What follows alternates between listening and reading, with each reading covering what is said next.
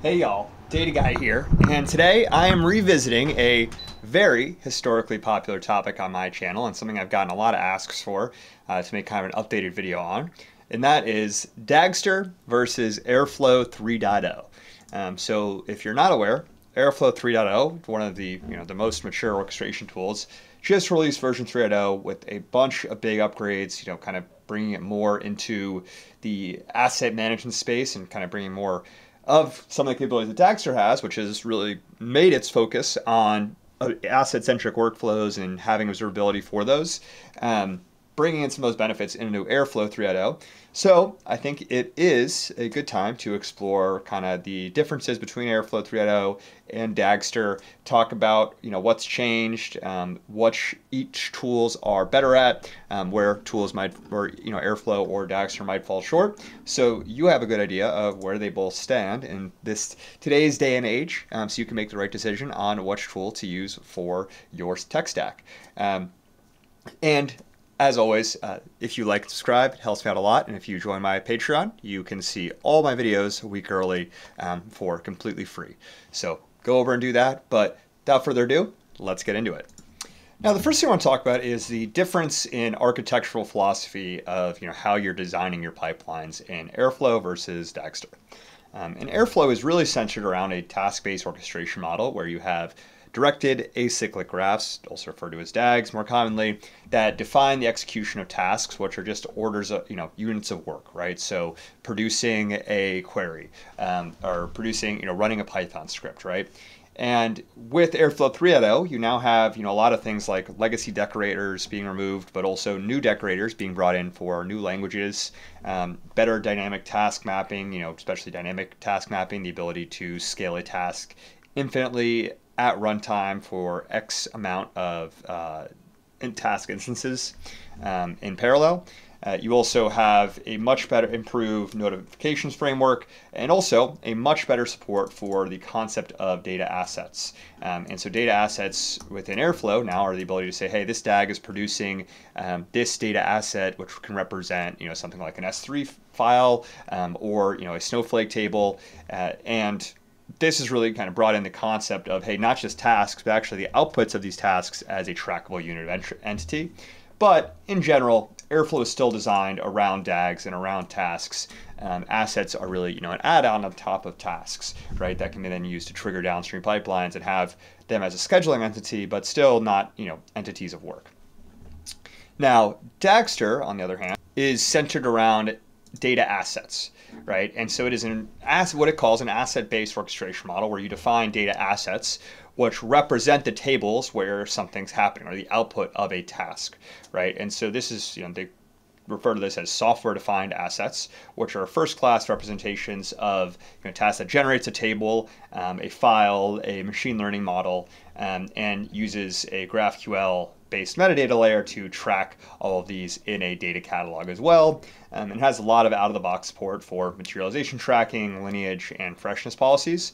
However, Airflow 3.0 has also brought in a lot of lineage capabilities where now those data sets I mentioned before can be used to track lineage and track the operations that are occurring to those aforementioned data assets. But Dagster, in all fairness, did it first. And it really was designed as a data asset focused tool where it's really meant to have a lot of the tooling out of the box where you don't need to plug in and bring in a data cataloging tool or a data lineage tracker. You just use Dagster, it'll automatically track that information for you, which is a much more opinionated architecture that tightly couples orchestration with data context so they live really closely side by side. And so with some of that, obviously you lose some of the flexibility of the ability to find operations that don't necessarily produce a data asset, don't produce a model, but are still necessary for making some movement occur during a pipeline or a sensor that's waiting for a file to appear. So there are some downsides to this approach, but with great power and great new features comes the sacrifice and responsibility of kind of giving up some of the flexibility that Airflow provides over Dagster. So that's kind of just architectural experience at a glance. So now I want to talk more about the developer experience. So Airflow is still very much a Python native, Python based tool, but it has come a long way in improving the developer experience and how you define DAGs with things like the task decorator, where you just slap on a couple lines of code to a Python function, and then boom, now it's a task. You also have the ability to do things like dynamic task generation, feed in. You can see this dot partial. Say, hey, I want to run this task and process every astronaut individually in parallel. So it's really scaled up itself, provide tools for scaling for the needs of large organizations where you may need to run a task for hundreds or thousands of different individual runs, but you can't do it all at once, and you don't know how many runs you're going to need, so you can't build that into the pipeline automatically with hard code. So .expand method will create X amount of tasks for X amount of inputs. And it's done a lot to reduce the boilerplate code within a DAG. There obviously still is, some boilerplate code and just the basic definition of how you're defining your DAGs. But it's made a lot of strides, and it's now become, especially with Airflow 3.0, the ability to now have tasks that aren't just Python, but you can actually use this @task decorator and put it on a JavaScript, put it on a SQL script, put it on a Rust script, right? And have that still appear as an Airflow task. So removing the need to have, heavy boilerplate tasks that are going out to call external scripts, really moving more towards just a decorator-focused viewpoint, because that's really how people like to develop. They're writing their scripts, and then they want to just apply a small piece of code on it to have it now run in a structured task-like manner.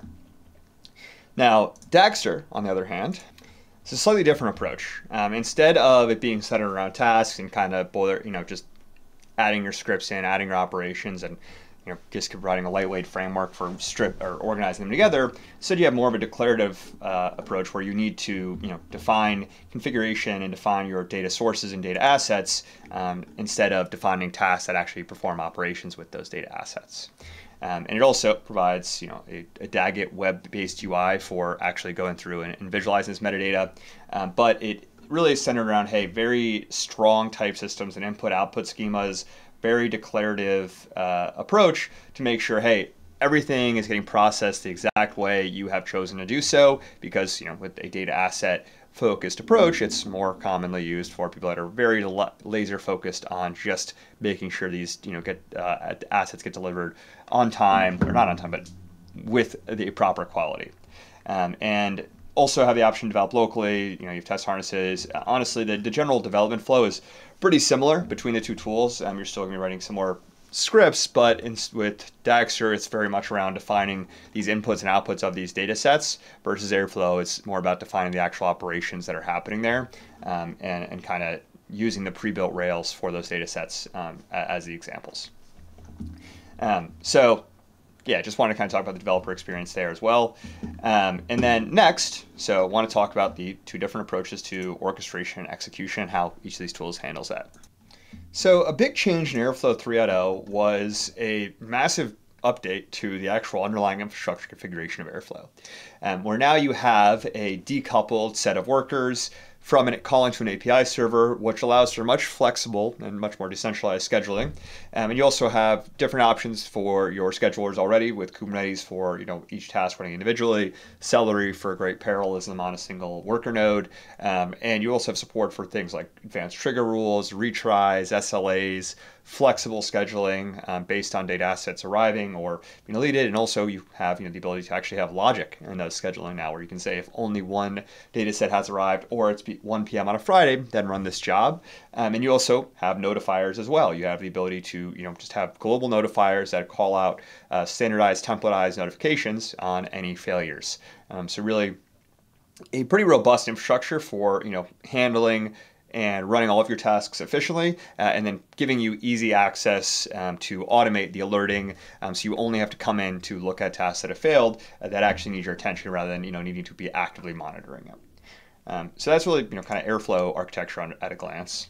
And so Dagster and Dagster Plus operates slightly differently, where you have essentially a customer environment that has your user code. You have an agent that's installed there that can make calls to other external services, like where your data is actually living, and your users will interact with the web front end, set schedules through there, and then that agent will fetch any work or schedules over through a polling mechanism, and then stream the job metadata back through a different API endpoint. And then you also have CI/CD here. So when you make updates to your DAGs, to your code, you add them to Dagster Plus, and then CI/CD will notify, hey, through this customer Git repo, push that code to that agent, and then now that will start to schedule those jobs from that agent, right? So different architecture in that it's, you kind of have more of a external hosting platform, and then, an agent that is actually living alongside your data, which has pros and cons. Downside is you have data going, or have API traffic going in and out of that environment, and also just dividing the infrastructure where it actually lives isn't always the best approach, but there are benefits to it as well.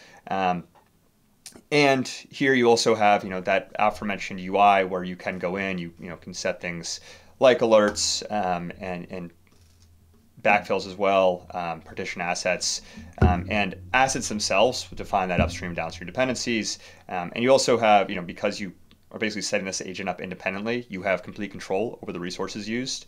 And this will dynamically plan and track data lineage for you and send that information back to that web front end. So again, similarly to how Airflow tracks lineage, saves it, Dagster is as well, but it also provides a visualization layer alongside, which is where Airflow instead relies on other tools to visualize that lineage information for you. So now the area I want to talk about is observability and lineage.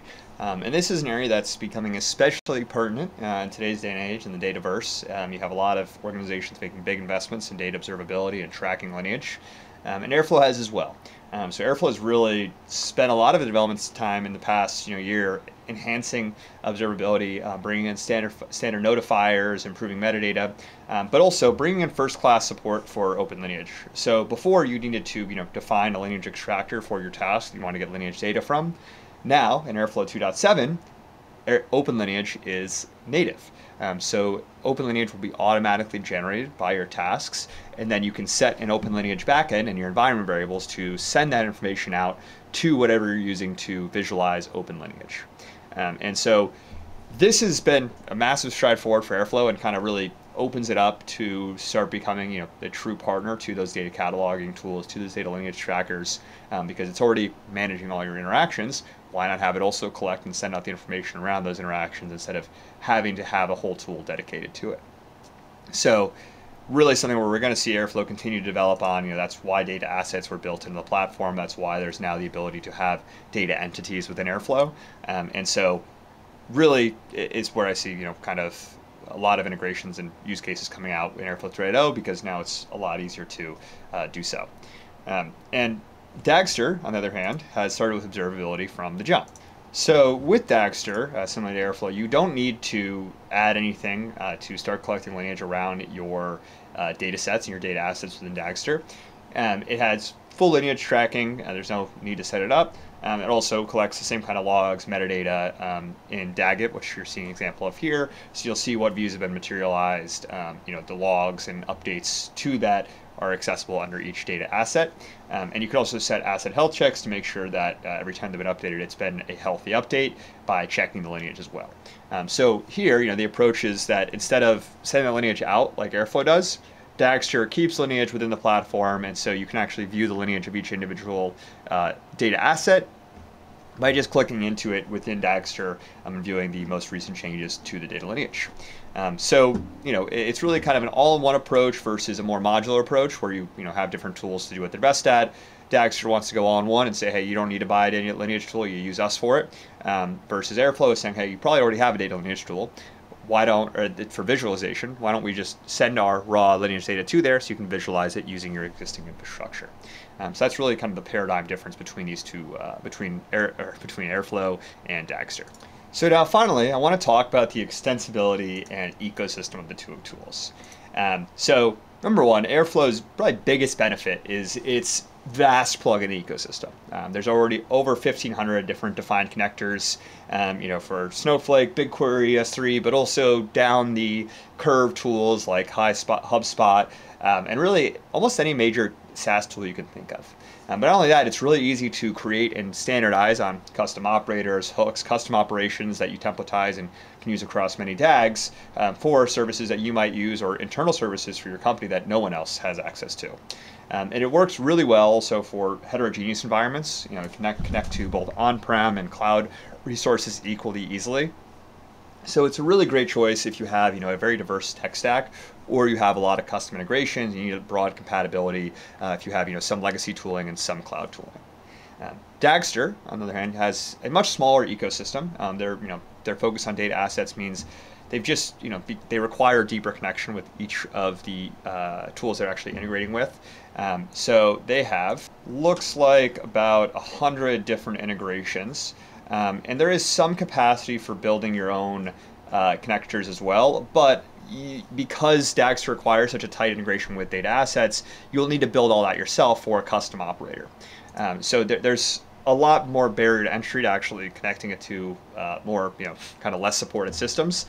But if you're only using, the classic DBT Snowflake S3 tech stack, you got everything you need here. And it's very much a cloud native deployment option, so it doesn't really have a lot of connections to on-prem services, and as I just described, building your own connectors is pretty difficult. So you really do need to be more of a cloud native business to truly get a lot of value out of Dagster.